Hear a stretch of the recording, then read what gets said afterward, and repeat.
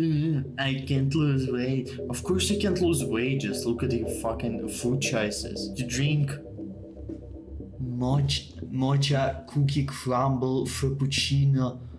I can't even spell this shit.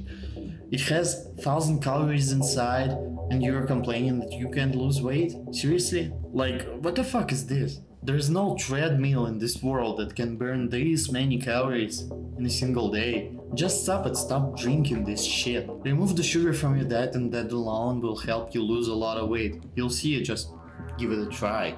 Or better yet, replace it with your fruits if you really need that sweetness in your food.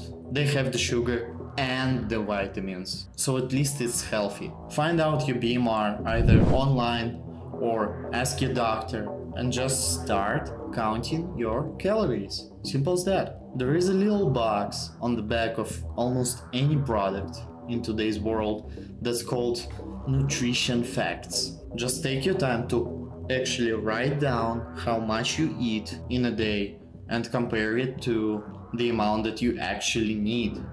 And start eating less. Add veggies to your meals. Veggies are not delicious.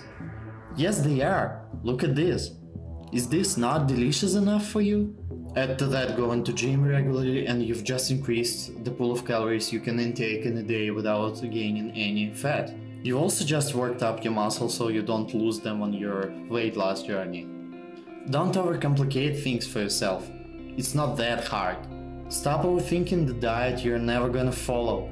Right now, my body requires 3k calories a day to just maintain the weight because I'm training daily, not a day skip. And when I was losing weight, I was losing it at a rate of 10 pounds per month or around 5 kilos a month by just having a calorie deficit and regular workouts. Make proper food choices day after day after day and you'll see how easy it is to lose weight.